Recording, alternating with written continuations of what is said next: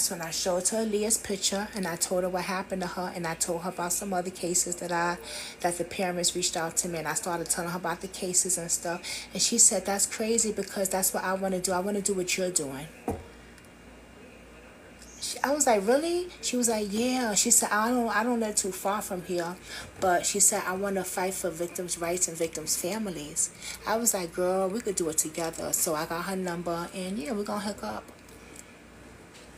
And then the other lady that I'm going to see, the Farrakhan or whatever and stuff, she talked to me for a while. And that's some good information that I got for the victims' families, because if I could sit in this meeting and listen to the people, she said, the Farrakhan, she said that I'll give them, these people, the victims' family, the cases, and talk to them. They would talk about it in their union out there. And they got people in each city, in each